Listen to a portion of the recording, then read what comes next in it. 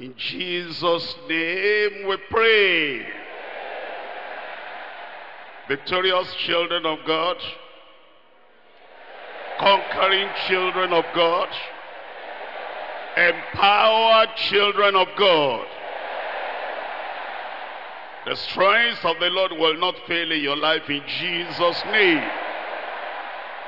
As the Lord, the captain of our salvation, is marching on, we, like an army, will march after him in Jesus' name. A mighty army is coming forth. A glorious army is coming forth. And that army will prevail. We're going to cover the land. And as we move everywhere, the power of the Lord will go with you in Jesus' name.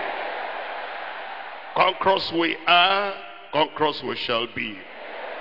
Father, in Jesus' name, we thank you because of the sound of victory. We thank you because of the song of victory. And we thank you, Lord, because of your power in every child of God, every minister, every member of your glorious, victorious church. As Lord, you're marching on, and we know it's going to be victory and conquering on the final day. Every one of us will share of that victory. Lord, without any weakness. Lord, without any vacillation. And without any thinking dilly-dallying. Lord, we're going to stand firm. And we're going to march after the captain of our salvation in Jesus' name. Once again, empower your people. Energize your people. Strengthen your people. Lord, we shall not fail. We shall not fall. We shall not falter.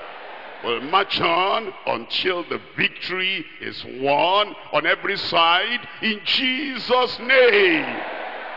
Well, thank you because we know you have answered. In Jesus' name we pray.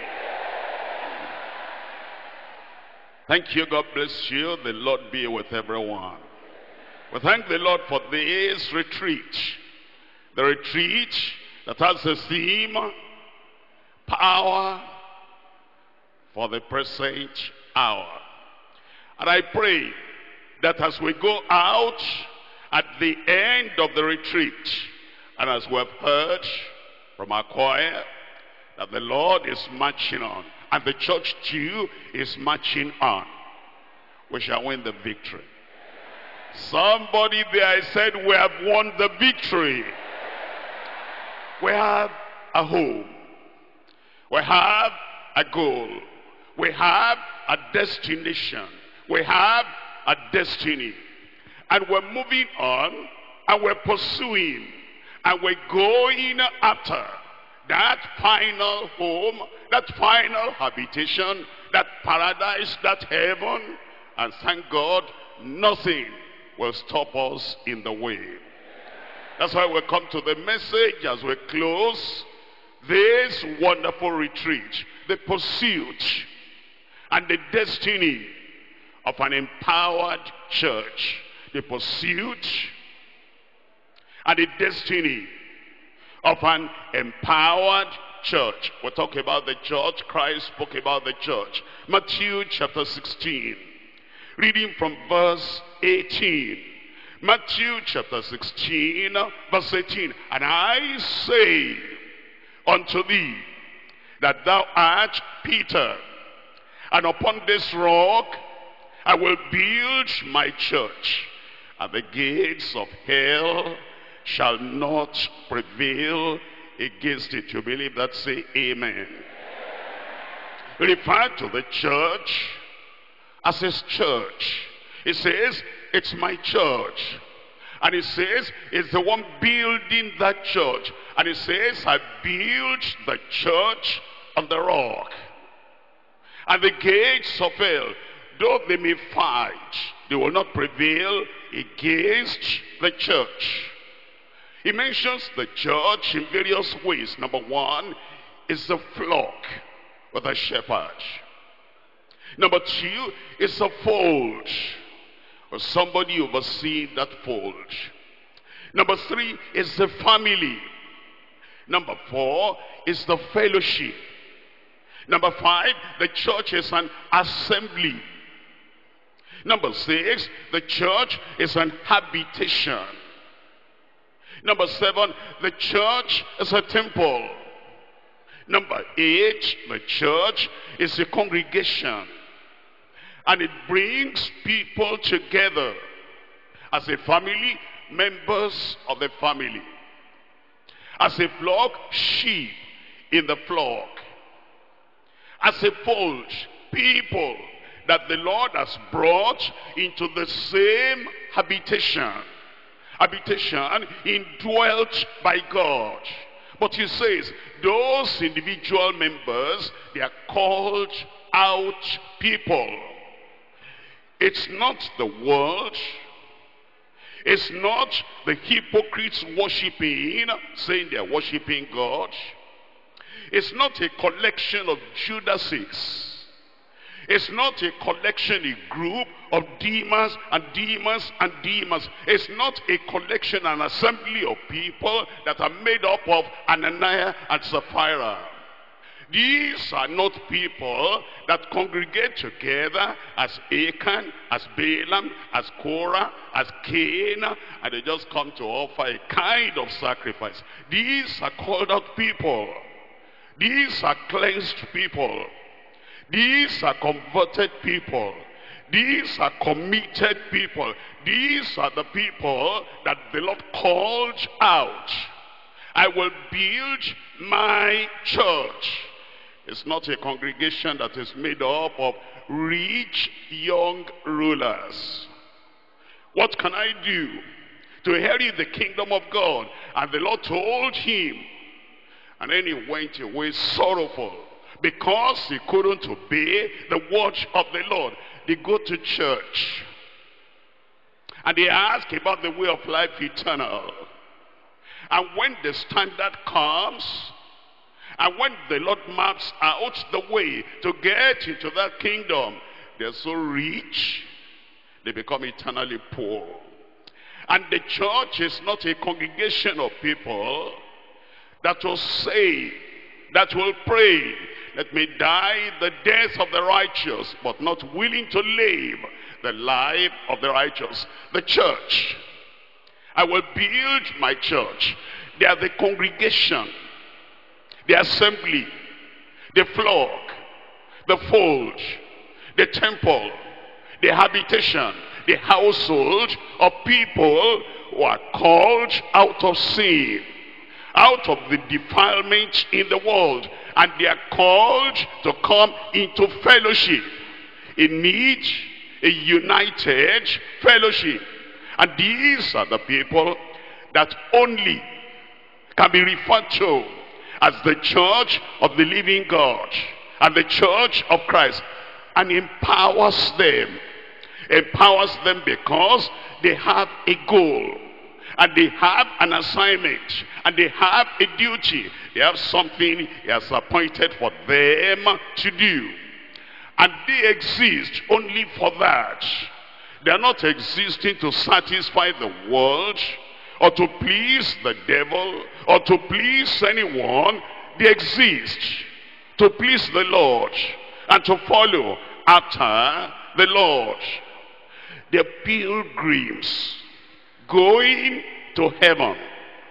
They are strangers in this world, and they are citizens of the kingdom of God. They are the people that look at Christ going in front of them.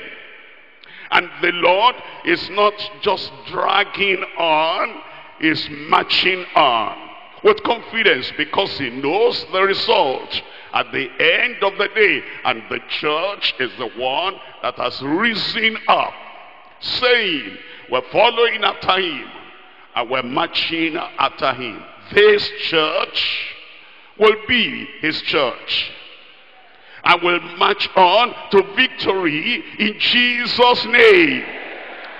One goal to pursue, one destiny to run after we're empowered in the strength of the Lord, empowered by the word of the Lord, empowered by the Spirit of the Lord, empowered by the indwelling Christ that dwells in us and says, this is the way, walk ye in it. And as we look at this, we want to understand that we're not just here and we're not roaming around. We're going to a particular place that he himself spoke about. John chapter 14 from verse 1. Let not your heart be troubled. Ye believe in God, believe also in me. In my Father's house are many mansions. If it were not so, I would have told you, I go to prepare a place for you. That's our destiny, that's our destination, that's our habitation final, that's heaven. And if I go and prepare a place for you, I will come again and receive you unto myself, that, listen to this, that where I am, there ye may be also.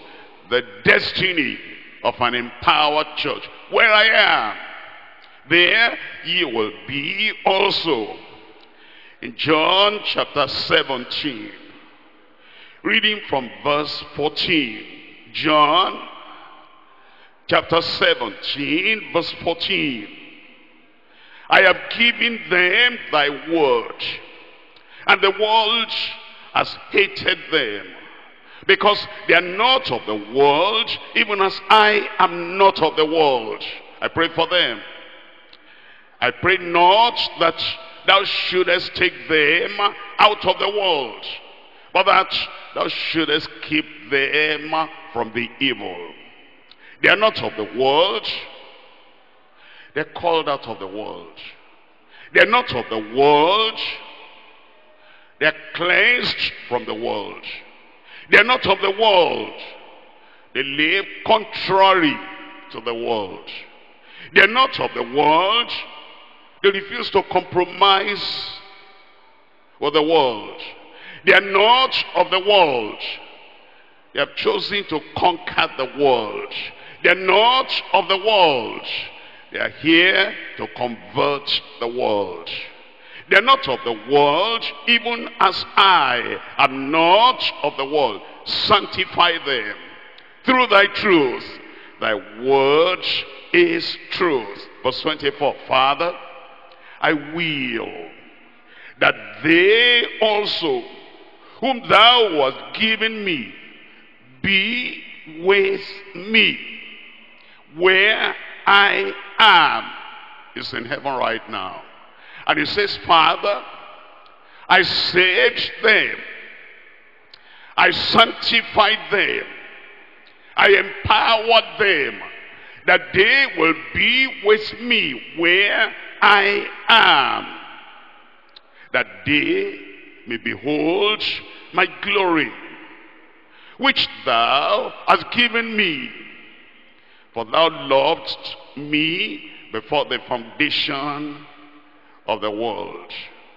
And so you understand, the church, the empowered church, having a pursuit, moving on, marching on, until we get to that final destiny. Three things we're looking at. Number one, the precondition and marks of conquerors. The precondition and marks of conquerors. Now, number two is the pursuit of mastery for the crown. When we get home on the other side, it's promised us that if we conquer, and we have the marks of the conquerors, knowing the precondition to become a conqueror, and we follow that, and we pursue that, it says there's going to be a crown at the end of the journey. The pursuit of mastery for the crown. Number 3, the perseverance and model of our captain is gone before. And as he has gone before us, he shows us the way. And he says, he wants us, though, the false prophet shall arise. He wants us. They will deceive many. He wants us. Because iniquity shall abound. He wants us. The love of many shall wax cold. But he that shall endure unto the end, the same shall be saved. That's why we need to keep on moving on, standing firmly, uncompromisingly, so that everything we have heard, everything we have known, and the precondition is set before us, will follow that and follow through to the end. The reason why God has brought us here is so that he will give us the precondition and the marks and the things that determine the people who are pilgrims of the Lord and pilgrims to heaven, and they're going to get there on the final day. And we must keep that in our mind, keep that in our memory. Look at what the scripture says. It says in 1 Corinthians chapter 15, verse 2. 1 Corinthians chapter 15, verse 2. By which also ye are saved, if ye keep in memory what I preach unto you, unless ye have believed in vain. It says, by which ye are kept saved, by which ye remain saved, by which ye constantly experience the energizing power of the saving Christ. If you keep in memory that which I preach unto you. What are the marks of the pilgrims who are marching on to heaven? What do we know about them? Number 1, we know about their sonship and daily victory over sin. Keep that in memory. Keep that in memory. Keep that in memory. Temptation will come. The persuasion of the enemies will come. The people that want to derail you from the kingdom, they will come. And the people that want to divert your attention to non-essentials, they will come. You keep in memory what you have heard, so that that will keep you saved. You'll stand saved. You'll be firm, saved. You'll be moving on, saved. And there'll be no day in your life that that assurance of salvation and that mark of salvation and that power that God has given you here, there'll be no day that thing will leak out of your life. Keep it in memory that there must be the assurance of sonship and daily victory over sin. John chapter 1, reading from verse 12. John 1:12. But as many as received him, they turned away from Satan. They turned to the Savior. They turned away from sin, and they turned to righteousness. They turned away from the broad way, and they faced the narrow way that leads unto life. They turned away from the world, and they faced the Lord, and they say, he will be my Savior, he will be my Lord. As many as received him, they received him totally. They are not receiving him partially, as my healer, but not my Savior, as my provider, but not my sanctifier, as my deliverer, but not my baptizer. They received him. They received him, the totality of Christ. You are not dividing Christ. You're not killing Christ and dismembering him. You are not limiting Christ. As many as received him, what I know of him today, I receive him. What I know of him tomorrow, I receive him. What he will yet tell me about himself, I receive him. I sign an empty, clean, vacant sheet of paper at the bottom. I put my name, I put my signature. I say, Lord, write anything you want to write. I've signed my name already. I receive you now. And whatever you tell me, whatever you show me, wherever it leads, Lord, I receive you. As many as received him, not, Lord, they say you can save. I hope that's all you do. Okay, I receive you now. Don't tell me any other thing I will not receive. Don't show me any other path I will not receive. Don't show me you are king, you are Lord, you are governor, you are ruler. I will not accept. I receive you. In the limitation of what I know now, I receive you. And then, in whichever way you will reveal yourself, you have the divine ownership of me. As many as receive the Lord without reservation, to them he gave the power to become the sons of God, even to them that believed on his name. After receiving him like that, if you then turn around later and you limit him and say, Lord, Savior, healer, deliverer, as sanctifier, I don't think I want to receive that one. In Psalm 78, Psalm 78 verse 41, 78 verse 41, yea, they turned back and tempted God and limited the Holy One of Israel. They limited the Holy One of Israel. You receive him and you promise him in your totality, in your entirety, in your offices and in your provision, as a commander, as a captain. I receive you now, the limit I know, but now I promise you I receive you totally for the rest of my life. You don't limit him. Those are the sons of God. And those sons of God, they have daily victory over sin. 1 John chapter 3. In 1 John chapter 3, reading from verse 1. 1 John chapter 3 verse 1. Behold, what manner of love the Father has bestowed upon us, that we shall be called the sons of God. Therefore the world knoweth us not, because it knew him not. Beloved, now are we the sons of God, and it does not yet appear what we shall be.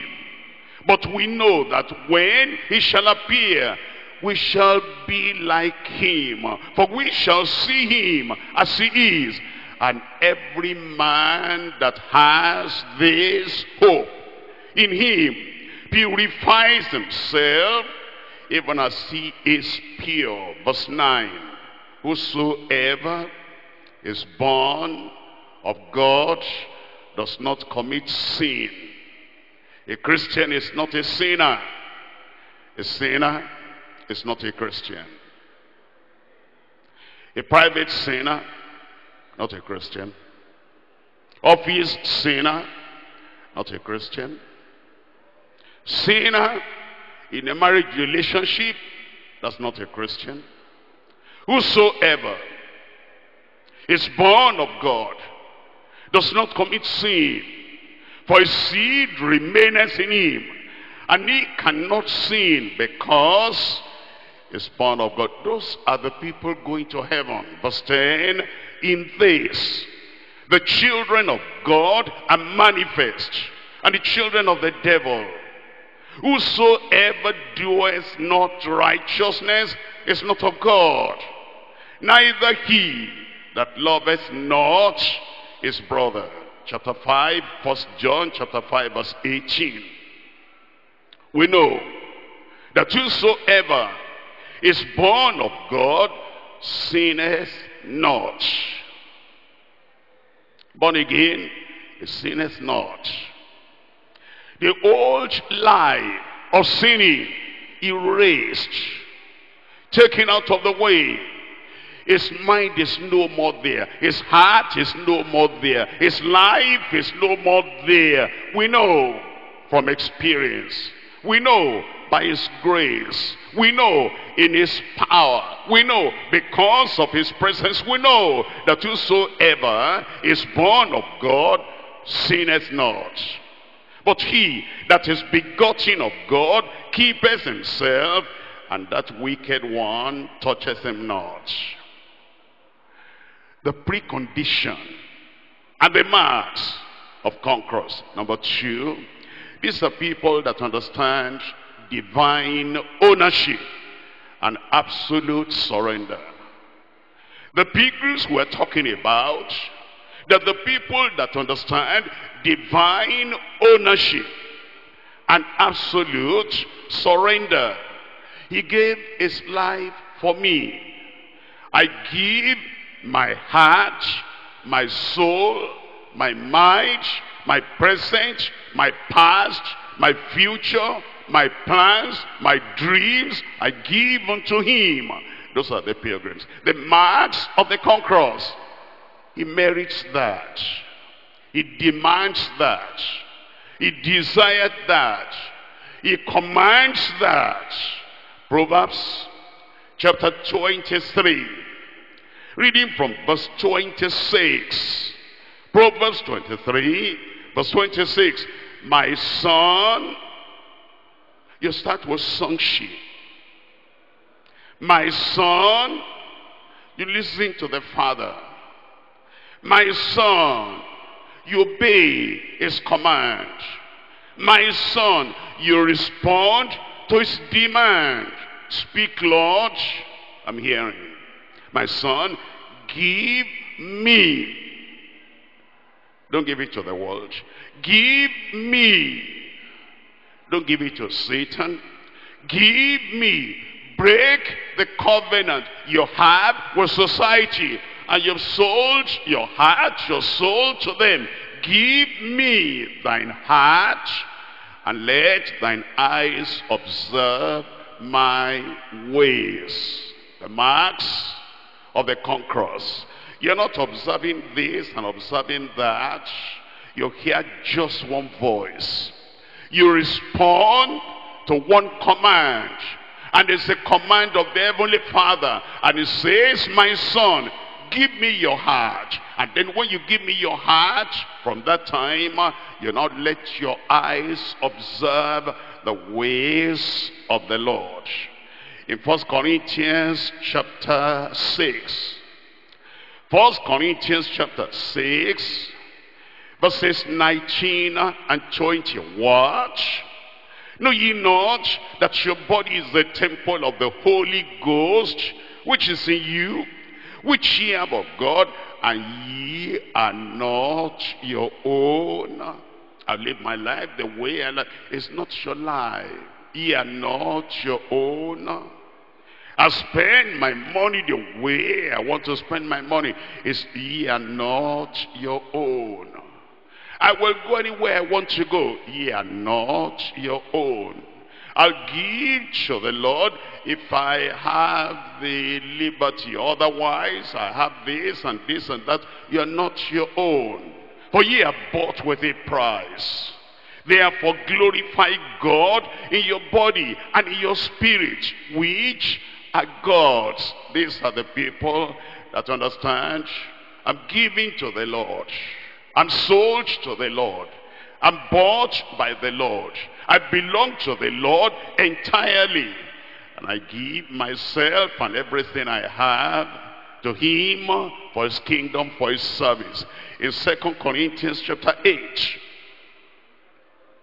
Verse 1, moreover, brethren, we do you to wit, we do you to know, we do you to understand of the grace of God bestowed upon the churches of Macedonia.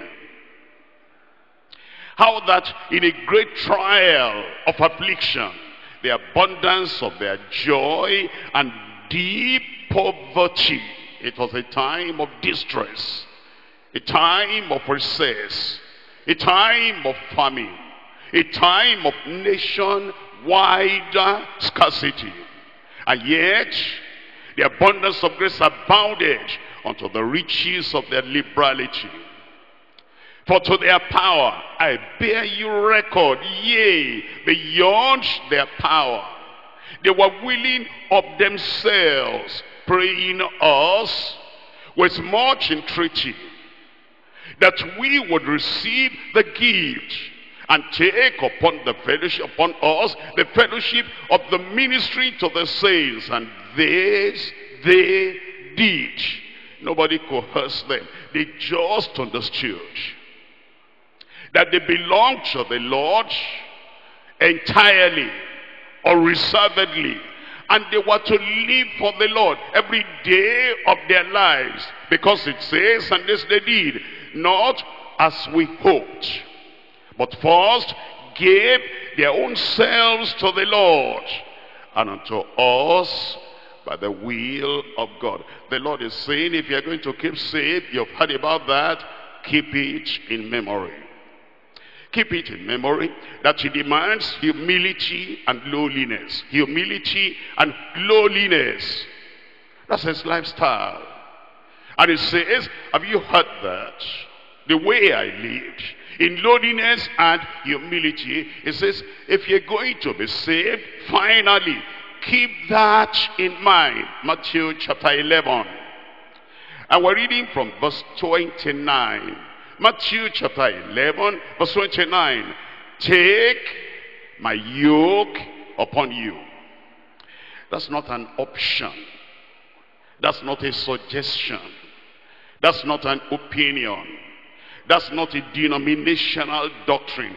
Take my yoke upon you. You know, there are people that live as if there is no yoke to bear. No restriction of what to say, where to go, how to dress, how to comport themselves. It's like there's no yoke, there's no command, there's no restraint, there's no restriction in their lives. They never know how to say no to something coming out of their mind. Say this, act this way, go this way. They never say no to anything. They don't take the yoke of Christ on them.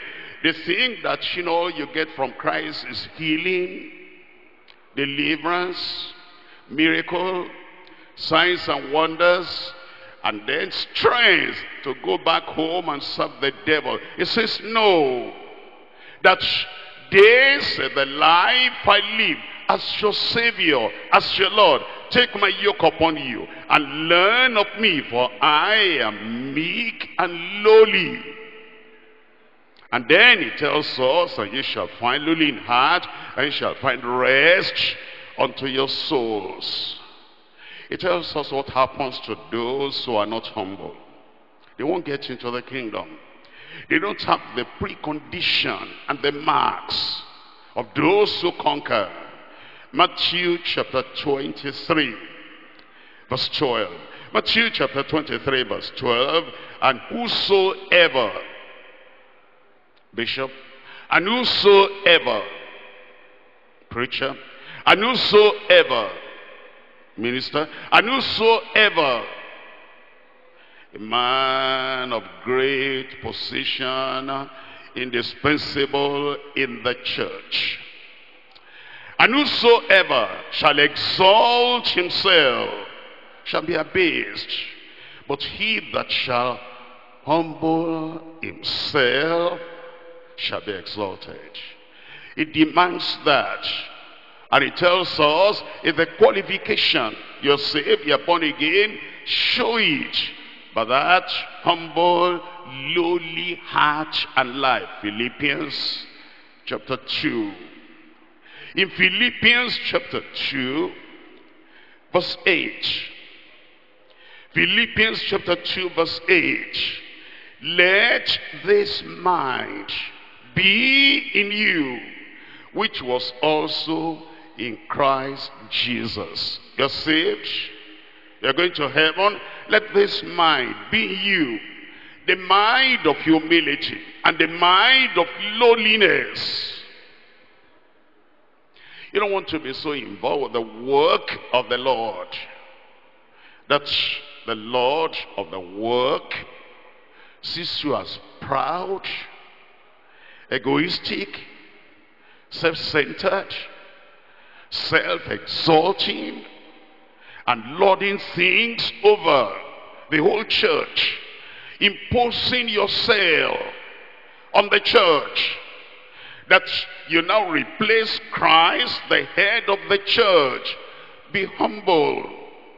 If you don't want to just be, elevated here, up and up and up, and then you don't have the chance to get to heaven, come down.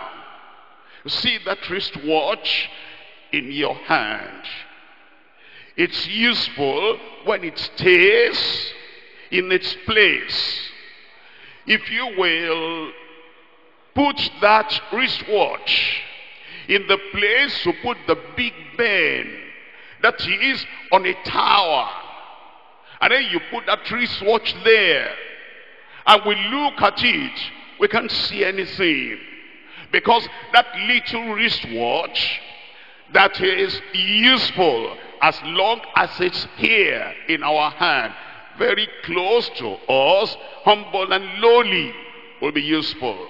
Lift it up, exalt it, raise it up to the place and the point of the Big Ben that is up there. The wristwatch is no more visible to us. We cannot see it anymore. It's no more useful. And if you're going to remain useful, we're going to be lowly, we're going to be humble. Because it says that Christ, being in the form of God, thought it not robbery to be equal with God, but he made himself of no reputation. People always announcing who they are, what they do, what position they hold, so and so and such and such. Christ made himself of no reputation. He took upon him the form of a servant, and was made in the likeness of men, and being found in fashion as a man, he humbled himself. God did not humble him. He humbled himself. Satan did not humble him. He humbled himself. The disciples did not humble him. He humbled himself. The church did not humble him. He humbled himself and became obedient unto death, even to the death of the cross. That's what the Lord is telling us. If you're going to demonstrate the marks of the conquerors, James chapter 4. In James chapter 4, I'm reading from verse 6. James chapter 4 verse 6. But he giveth more grace. Wherefore he saith, God resisteth the proud. If you come to render service to the children of God in any way, and there's pride behind that ministration, whatever the ministration, if there is arrogance, pride, here I am, I come again, here I am, you didn't know I'll be here, I'm here, and listen to me, I'm the one on stage at this time, receive it if you want to be blessed. God resisteth the proud. He'll resist your usefulness. You might be there, you might be there, and you'll be like the can of sardine that once we've eaten what is inside there, you're thrown away, you're cast away. It takes humility. What's your gain? If you're proud, self-exalting, for 50 years, is the man of the hour, is a big shot, and then after 50 years, we get up the stage, and we look for you in heaven, we cannot find you. But he giveth grace, more grace. Wherefore he says, God resisteth the proud, but giveth grace to the humble. Giveth grace to the humble. He says, submit yourselves therefore unto God. Resist the devil. He wants to make you proud, and he will flee from you. Verse 10, humble yourselves therefore in the sight of the Lord, and he shall lift you up. 1 Peter chapter 5, verse 5. Likewise ye younger, submit yourselves unto the elder. Yea, all of you, be subject one to another, and be clothed with humility, for God resisteth the proud, and giveth grace to the humble. Humble yourselves therefore under the mighty hand of God, that he may exalt you in due season. The precondition and the marks of conquerors: sonship and daily victory over sin, divine ownership and absolute surrender, humility and lowliness. Number 4, daily bridle on the tamed tongue. Daily check on the tamed tongue. Daily limitation on the tamed tongue. Many people don't understand that they don't say everything that occurs to them. Many people don't understand there are times to talk, there are times not to talk. Many people profess to have great Christian experiences, saved, sanctified, baptized in the Holy Ghost, and yet they do not know that the tongue can nullify, destroy, defile, and stop their chance of getting to heaven. Many people don't understand. You can learn a lot, know a lot, have a lot, go a long way, and yet your tongue can ruin you and destroy you. That's why, as we're looking at the precondition and the marks that will help us and get over there to the final destiny, you want to understand your tongue plays a major role. Matthew chapter 12. In Matthew chapter 12, I read from verse 36. But I say unto you, that every idle word, your mind is idle. Your heart is roaming here and there. Everything is quiet. It's an idle moment. Nothing is moving, nothing is taking place. And we think, I must break the ice. I must break the silence. There's an idle moment. Let's while away the time. And then words to no profit comes out of your mouth. Words to no good intention comes out of your mouth. The brain is just wandering. The mind is just wandering. And everything eternal is roaming about here and there. And then you open your mouth. And I say unto you, that every idle word that men speak, they shall give account thereof in the day of judgment. If you knew that God listen to every conversation.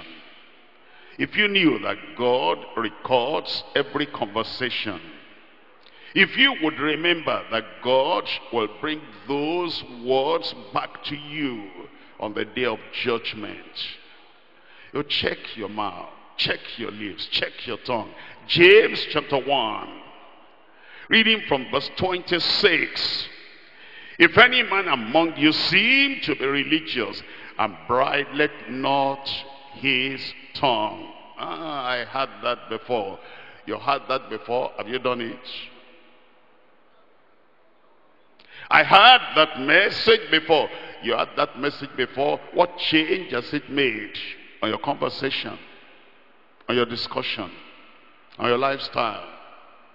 What were you saying before that message came to you and you have stopped saying? I had those messages before. You had them before. What change has it made? What decision have you taken? What consecration commitment have you made? What transformation has it done since that time? Do you think about the day of judgment? No, you don't. That's what the Lord is telling us again. And he's telling us these are the preconditions and the marks of the conquerors, those who come here and they have the power to overcome. I will overcome in Jesus' name. I said, I will overcome in Jesus' name. You overcome in Jesus' name. If any man, preacher, overseer, if any man, member of Deeper Life, if any man among you seem to be religious, and bridleth not his tongue, but deceiveth his own heart, this man's religion is vain. Chapter 3, verse 1. My brethren, be not many masters, be not many teachers, be not many counselors, be not many proclaimers, knowing that we shall receive the greater condemnation. For in many things we offend all. If any man, if any woman, if any minister, if any member offend not in word, the same is a perfect man, and able to bridle the whole body. The marks and the precondition of the people who get to heaven: faithfulness, fellowship, and transparency in the family. Faithfulness, fellowship, transparency in the family. As we are nearing the end of the journey, I'm not talking of end of the year, I'm not talking of end of the retreat, end of the journey, because of the signs that we see all around us. We need to bring back to mind everything that is essential in helping us to get to heaven. This is not the time to learn non-essentials. This is not the time to preach non-essentials. This is not the time to waste our life just studying the Bible, just to have knowledge in the head. Something practical, something that will pursue, that will help us to get to heaven. If you are married, even if you are not married, the faithfulness, the fellowship, the transparency in the family, husband and wife, hiding from each other, husband and wife, living separate lives, different lives. It's like the man has this conviction, the woman has this conviction, different, and the two shall be one.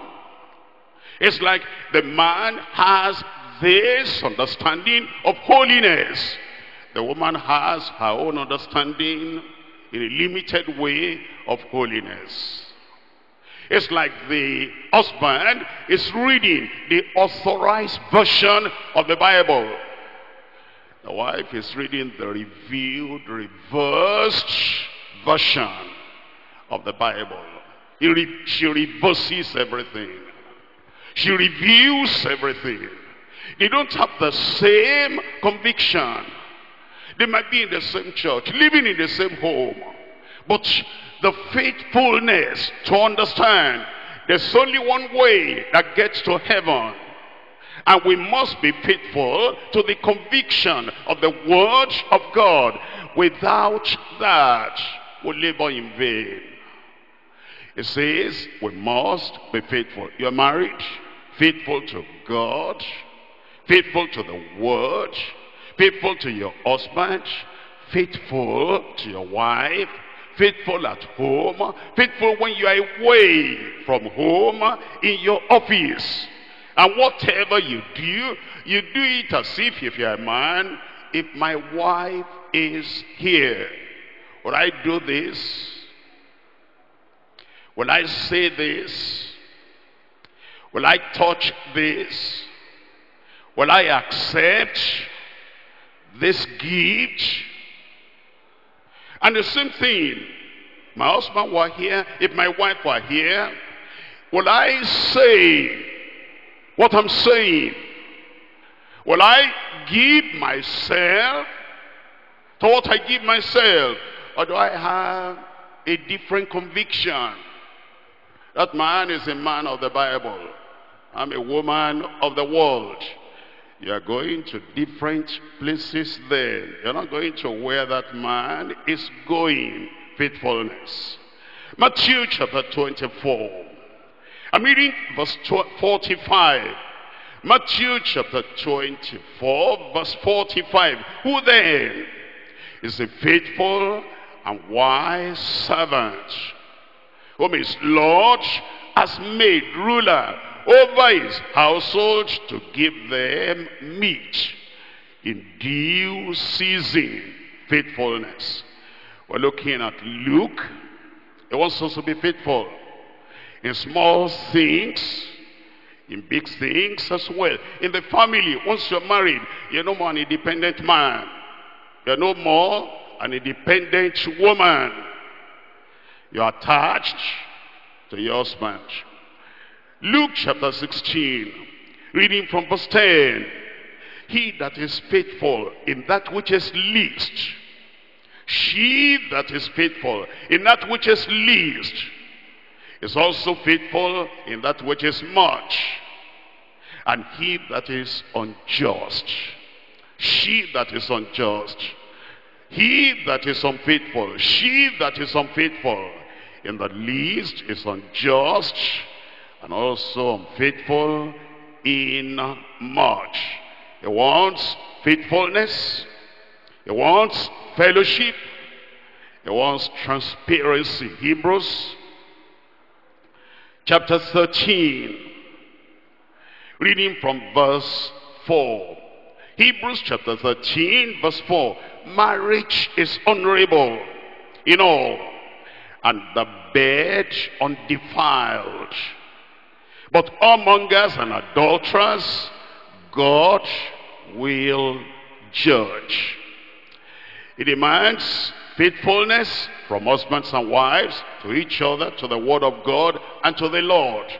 And it demands fellowship. Fellowship that is peculiar only to the husband and the wife. What you give to the man, that you can never give even an appearance of it to any other man. What you give to the woman, that you cannot give even a shadow of it unto another woman. That's what he's saying. That's the word of God. And you are transparent. Transparent. Not that, I'm doing this. He will not know. He must not know. I'm going this way. She must not know. She must not have sight of this. It tells us in Isaiah chapter 58. In Isaiah chapter 58, verse 7. Is it not to deal thy bread to the hungry, And then thou bring the poor that are cast out to thy house. When thou seest the naked, that thou cover him. Look at this now. Transparency.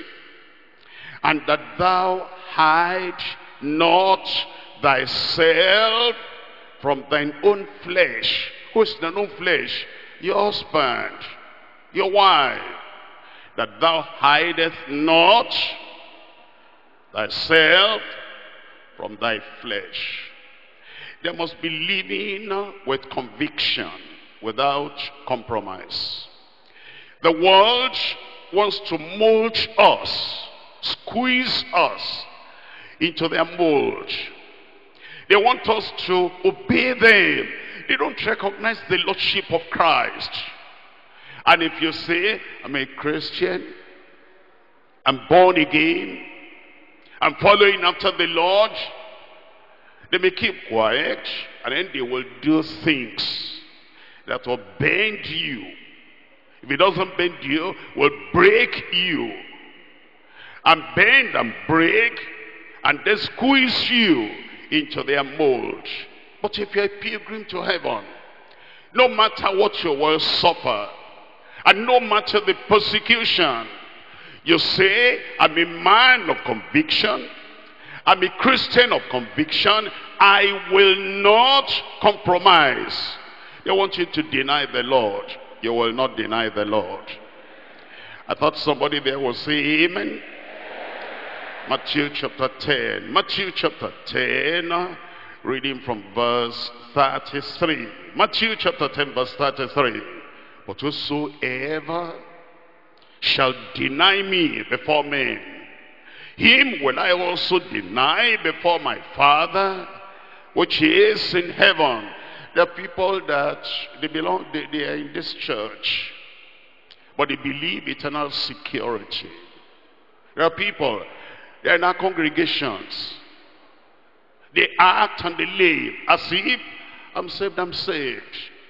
Whatever is preached, whatever I read in the Bible, whatever warning comes, I'm saved, I'm saved, I'm saved. However I live, wherever I go, whatever happens to me, I'm saved. They deny the Lord, I'm saved. They compromise, I am saved. You're not saved. Here is the Savior. Here is the Lord himself. Look at what he says. Whosoever, Daniel in Babylon, whosoever, Shadrach, Meshach, and Abednego in Babylon, whosoever, Moses before Pharaoh, whosoever, Joshua before the Amalekites, whosoever, Saul sent out to go and destroy the Amalekites, whosoever, Mary, Elizabeth, anybody, whosoever, demons in the world, whosoever shall deny me before men. Men are so strong, stronger than your Savior. Men are so big, bigger than your Lord. And men are so imposing, fearful, fearsome. And you fear them more than the Lord. And because of that, I cannot stand their frown. They are not even spoken. They just look at you kind of way. And then you become afraid. You forget your Lord. And you deny your Lord. Are you so weak? You're not empowered. You're not energized. You cannot face the fury of a Pharaoh. And you cannot face the fury of a Nebuchadnezzar. You say you are going to heaven and you fear a rat stopping your way, and you take the rat to be a lion. And you say you want to get to glory, to the same place that Stephen went. And then somebody, they wave a broom of stick, a stick of broom in your face, and they lift it up, and you fear that broom of stick of broom, and then you deny the King of Kings and the Lord of Lords. Whosoever shall deny me Before men, him will I deny. Before my Father, which is in heaven. Let them do what they will do. Say what they will say. Act the way they will act. Persecution, let it come. Suffering, let it come. Pain, let it come. We're going to heaven. And he has chosen us to be good soldiers of Jesus Christ. We will not compromise. I will not compromise. Where is the challenger? And where is the one that can stop me on the way to heaven? I have chosen the path of righteousness. I've chosen the way of righteousness. I will not deny the Lord. What are they going to give you? Certificate? Forget about that. Money? Forget about that. Empty commendation. You want their praise? It has no value. Forget about that. And say, he is my Lord. He is my King. He is my Savior, the captain of my salvation. I will not deny the Lord. Somebody there, I will not deny the Lord. I said, I will not deny the Lord. You will not deny him in Jesus' name. 1 Peter chapter 2. 1 Peter chapter 2. I'm reading from verse 11. 1 Peter chapter 2, verse 11. Dearly beloved, I beseech you, as strangers and pilgrims, abstain from fleshly lusts, which war against the soul. Abstain from fleshly lusts, which war against the soul. Verse 21. For even hereunto are ye called, because Christ also suffered for us. Get ready for the suffering. And tell the devil, I can bear more than that. The fire is on, I can bear more heat than that. The lashes at your back, go on, Satan, I can endure more than that. That's nothing in comparison of the glory that is set before us. And Christ has given us an example that he should follow after his steps. Number one, the precondition and the marks of conquerors. Number two now. Point number two. The pursuit of mastery for the crown. If we're going to win the crown, we must pursue that crown and have the mastery. In 1 Corinthians chapter 9. 1 Corinthians chapter 9. I'm reading from verse 27. 1 Corinthians chapter 9. Come back to verse 24. Know ye not that they which run in a race run all, and one receiveth the prize? So run, that ye may obtain. And every man that striveth for the mastery is temperate in all things. Every man that striveth for the mastery. We're in a race, and we're striving for the mastery. And we want to get to the end where we win the crown. Striving for the mastery. Will be temperate in all things. Now, they do it to obtain a corruptible crown. But we are incorruptible. I, therefore, so run. Not as uncertainly, so fight I. Not as one that beateth the air. You want to have the mastery, win the mastery, gain the mastery. I keep under my body. Have you seen those people just carefree, nonchalant, careless, free?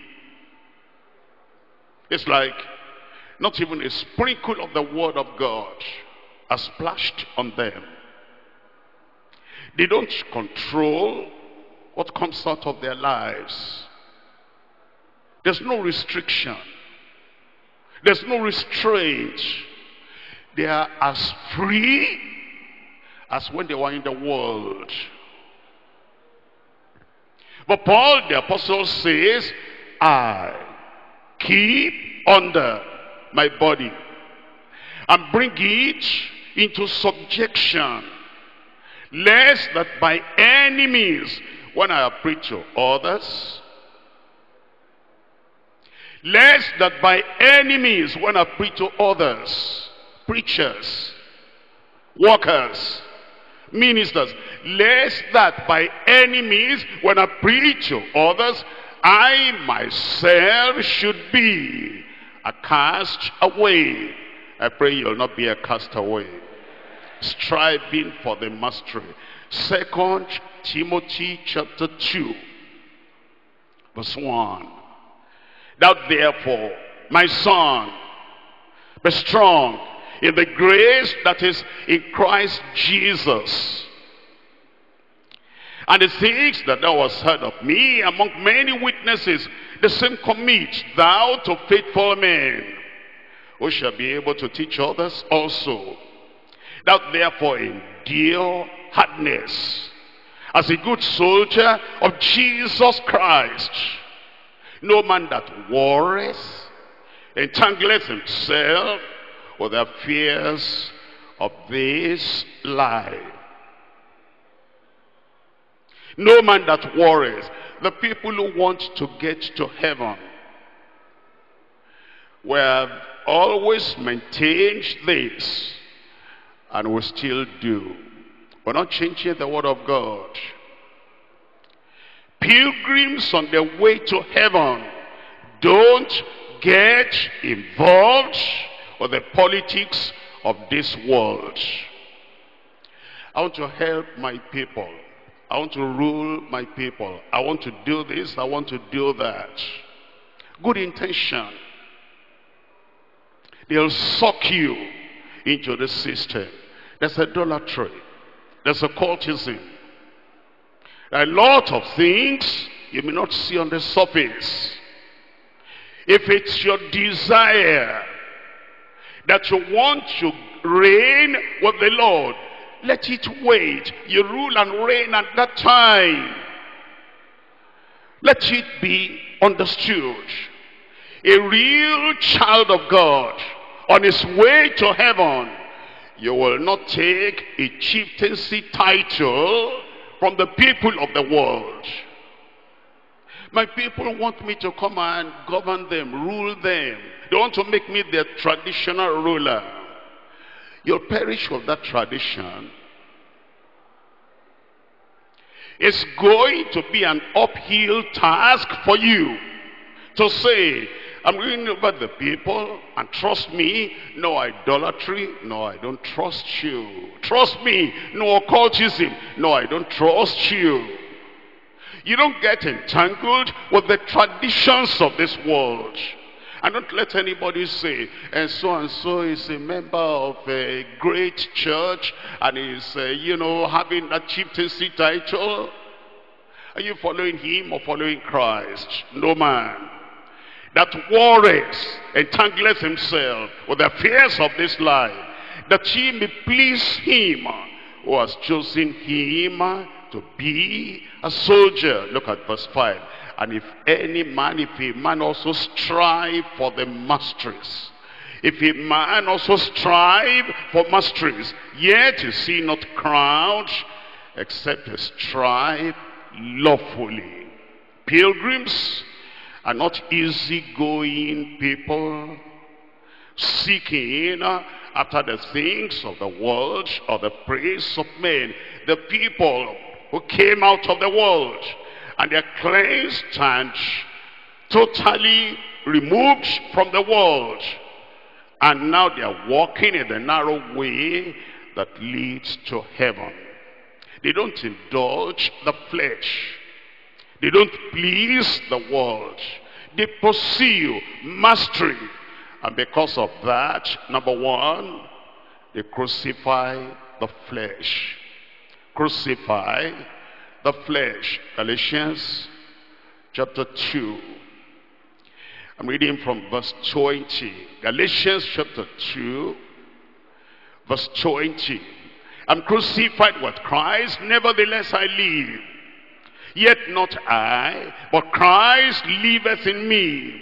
And the life which I now live in the flesh, I live by the faith of the Son of God, who loved me and gave himself for me. Number two, they put the body under, the tongue under, the hands under, the feet under, the flesh under, the body and the deeds of the body. They put that under. Number three, they abstain from all appearance of evil. Not because church leadership will discipline me, forget about that. Who is going to discipline you? Who knows about your giving in to appearance of evil? Not because the people who are looking at me, they'll say this or that. Get rid of that. Opinions of me, that doesn't matter. But because you want to get to heaven, and because there's a God in heaven that is watching you, and because there's a Christ that is saying, I wouldn't do that, I wouldn't do that. Be my follower and follow the example I have laid. We're looking at 1 Thessalonians chapter 5. 1 Thessalonians chapter 5, verse 22. Abstain. It's a command. Abstain from all appearance of evil. Number 4, you flee youthful lusts. Flee youthful lusts. There's some people that feel that some verses of the Bible, they're only for teenagers. Flee youthful lusts.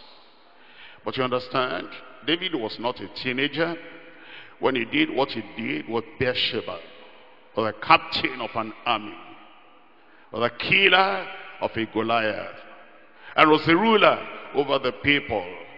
Youthful laws is not limited to those who are teenagers, those who are in their 40s, those who are in their 70s. Youthful laws is everywhere, for everyone. Flee youthful lust. We're looking at 2 Timothy chapter 2 verse 22. 2 Timothy chapter 2 verse 22. Flee also youthful lusts, but follow righteousness, faith, charity, peace with them that call on the Lord out of a pure heart. Number 5, deny self while others are denying Christ. Deny self while others are denying Christ. Luke chapter 9 verse 23. Luke chapter 9 verse 23. And he said unto them all, if any man will come after me, let him deny himself and take up his cross daily and follow me. Number 6, resist the devil and other adversaries of the faith.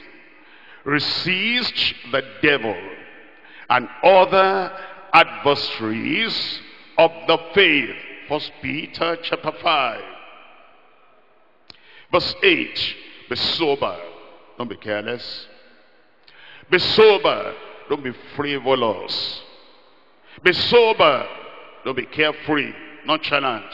Be sober, be vigilant, because your adversary the devil, as a roaring lion, walketh about, seeking whom he may devour. Whom resist steadfast in the faith, knowing that the same afflictions are accomplishing your brethren that are in the world.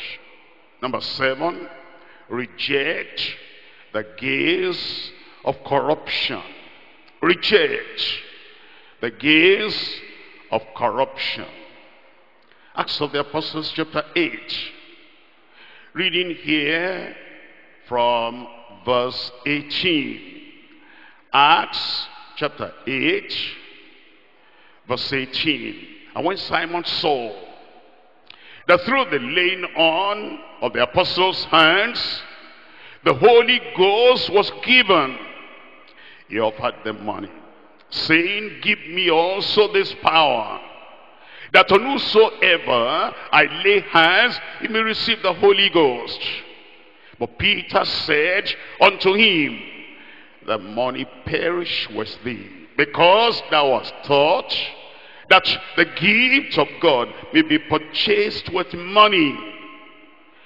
Thou hast neither part nor lot in this matter, for thy heart is not right in the sight of God. Peter rejected that gain of corruption. Number 8, lay aside all weights and besetting sins. Lay aside all weight and besetting sins. Hebrews chapter 12, reading from verse 1. Hebrews chapter 12, we're reading here from verse 1.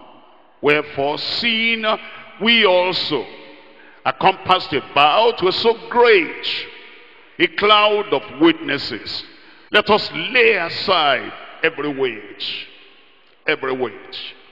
the things that impede your progress spiritually, the things that slow you down spiritually, the things that weigh on you and you cannot run the race the way you ought to run. Let us lay aside every weight and the sin which does so easily beset us, and let us run with patience, perseverance, the race that is set before us, looking unto Jesus, the author and the finisher of our faith. Number 9, burn the bridges behind you. You've crossed over. You've come to Christ. And the bridge behind you, the link, the connection with the past, you destroy everything. Burn the bridges behind you. Acts chapter 19. I'm reading from verse 18. Acts chapter 19, reading from verse 18. In verse 18 it says, many that believed came and confessed and showed their deeds. And many of them also, which used curious arts, brought the books together and burnt them. Occultism. The things they did in the past. Or they might have said, we're converted. We'll not have any mind to go to those things anymore. If they left all those things there without burning them, a day of temptation might come. And that day of temptation is like we're praying and there's nothing that seems to be working. And then you see those books there, they might go back to them. But you burn the connection between you and your past. They burnt them before all men. And they counted the price of them and found it 50,000 pieces of silver. Number 10, cut off the right hand of offense. Cut off the right hand of offense. What does that mean? The words of Jesus, Matthew chapter 5. Matthew chapter 5, we're looking at verse 29. And if thy right eye offend thee, pluck it out. It's not talking about forgiveness or not forgiveness. You forgive the people that offend you. If there is somebody as precious as your right eye, if there's somebody as useful as your right eye, if there is somebody as tender, affectionate as your right eye, if there is something so much part of you like your eye, but it's causing you to backslide, it's causing you not to be 100% devoted unto the Lord, and it's going to derail you and destroy your consecration. That's what he's talking about. If thy right eye offend thee, pluck it out and cast it from thee. For it is profitable for thee that one of thy members should perish, and not that thy whole body shall be cast into hell. And if thy right hand, very useful, and if thy right hand, a right hand of activity, and without that right hand, looks like you cannot make physical, natural, human, earthly progress. They are very, very important to your earthly existence, but they cause you to backslide. And they are always getting you back to where you are coming from. And the Lord said, if thy right hand offend thee, cut it off, cast it from thee. For it is profitable for thee that one of thy members shall perish, and not that thy whole body shall be cast into hell. Those are the words of Jesus. Number 11, endure persecution. It will come. Endure persecution. Persecution will come. It will come from some places you already know, you expect. It will also come from some places you never dreamt of. You never knew so and so will oppose your way of righteousness and the way to life eternal.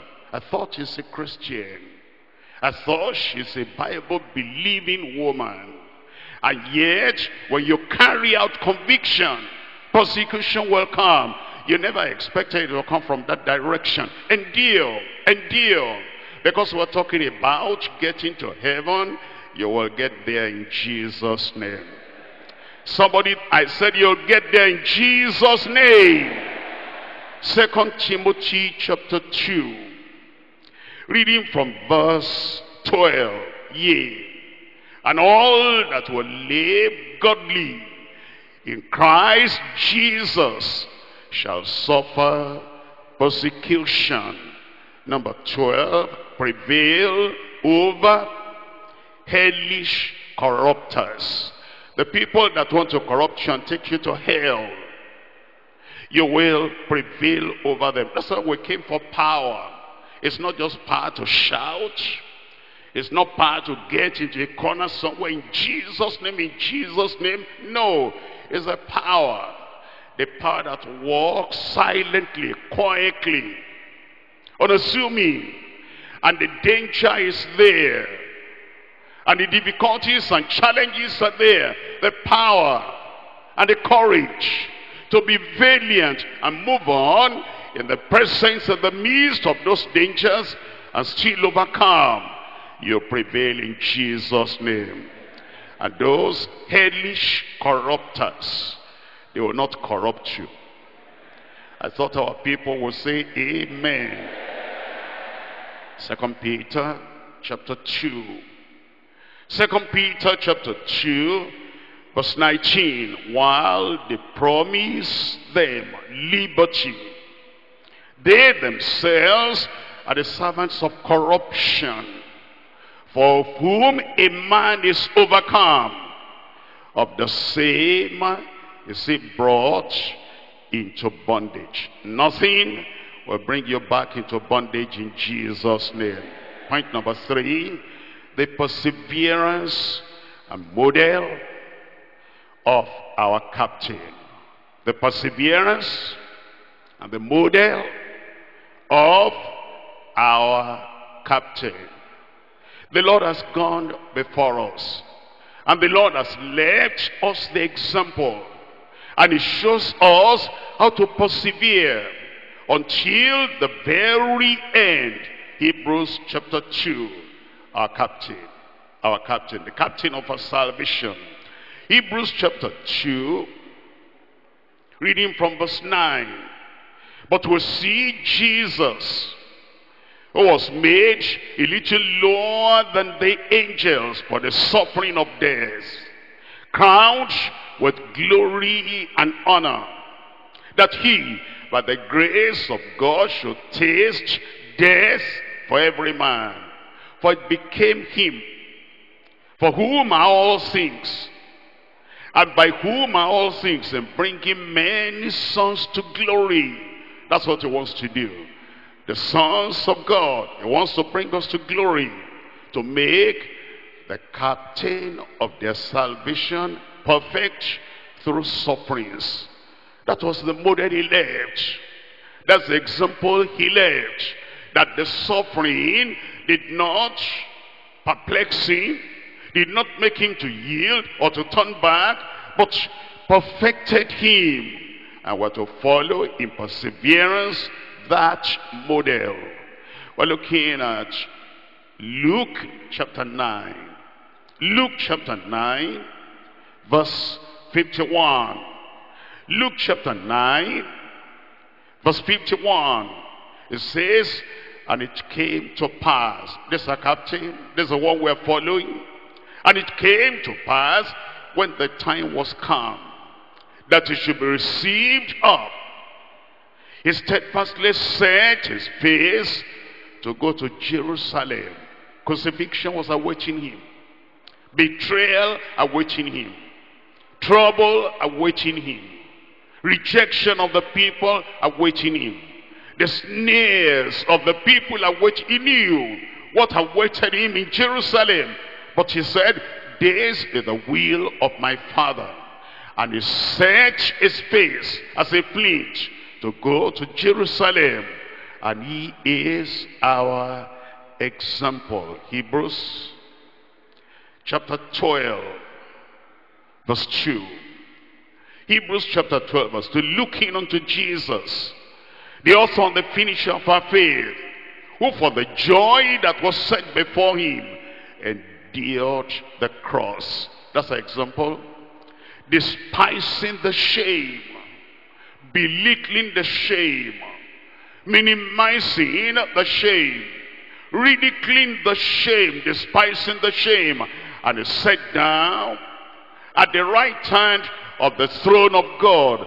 For consider him that endured such contradiction of sinners against himself, lest ye be wearied and faint in your minds. Ye have not yet resisted unto blood, striving against sin. And the Lord is telling us that he's left that example for you, for me, for us.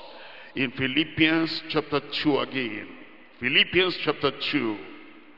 Reading from verse 5. Philippians chapter 2 verse 5. But to follow his example, let this mind be in you. The mind of commitment to the Lord all the time. If this cup will not pass by me except I drink it, Father, thy will be done. Let this mind be in you. This difficulty is there, this problem is there, and yet I'm following the Lord. You can take it away. If you are not taking it away, Lord, thy will be done, yet I will serve you. Let this mind be in you, which was also in Christ Jesus. I pray that you possess the mind of Christ in Jesus' name. John chapter 12, verse 49 and verse 50. John chapter 12, verse 49. For I have not spoken of myself. I have not acted of myself. I have not done anything of myself. That's Christ. And you want to be conscious of that every time. That self is now crucified. Self is now gone. And because of that, you live only for him. And you do that which pleases him only all the time. Here is your model. Here is the example. Here is what we're to pursue. Here is our perseverance. For I have not spoken of myself, but the Father which sent me. He gave me a commandment, what I should say and what I should speak. And I know that his commandment is life everlasting. Whatsoever I speak therefore, even as the Father said unto me, so I speak.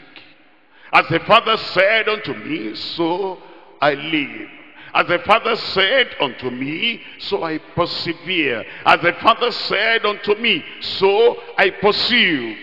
And as you pursue like that, eventually, one glorious day, the trumpet will sound. You'll be there up in Jesus' name. Let not your hearts be troubled. Persecution, don't let your heart be troubled. Confusion in the land, let not your heart be troubled. Recession, let not your heart be troubled. Persecution, let not your heart be troubled. Misunderstanding, let not your heart be troubled. Misinterpretation, let not your heart be troubled. And the opposition of the people that do not know the way of righteousness and holiness, let not your heart be troubled. Ye believe in God, believe also in me. In my Father's house are many mansions. If it were not so, I would have told you. I go to prepare a place for you. For you. For you. For you. What will be strong enough to take you away from that place? To divert your attention from that place. And to move you away from the path that leads to that place. And if I go and prepare a place for you, I will come again. It's coming again. I said it's coming again. I will come again and receive you unto myself. That where I am, there ye will be also. I will be there. Where are you? I will be there. Where are you there? I will be there. Why don't you stand up? I will be there. Tell the Lord, I will be there. Many things between now and that time, but I will be there. Many things between here and the crown, I will be there. Many things between now and that coronation day, I will be there. Many things that may happen between now and that day of resurrection and that day of the rapture and that day when the Lord will come and then they will take his saints home and I will be there. Tell the Lord, you'll be there. Tell the Lord, you'll be there. Tell the Lord, you'll be there. If you keep all these things in memory, keep all these things in memory, keep all these things in memory. The Lord is saying, he wants you to so walk and to so live like a pilgrim that nothing will turn you around. He has gone to prepare a place for you so that where he is, there you will be also. Tell the Lord, nothing will stop your journey. Nothing will derail you.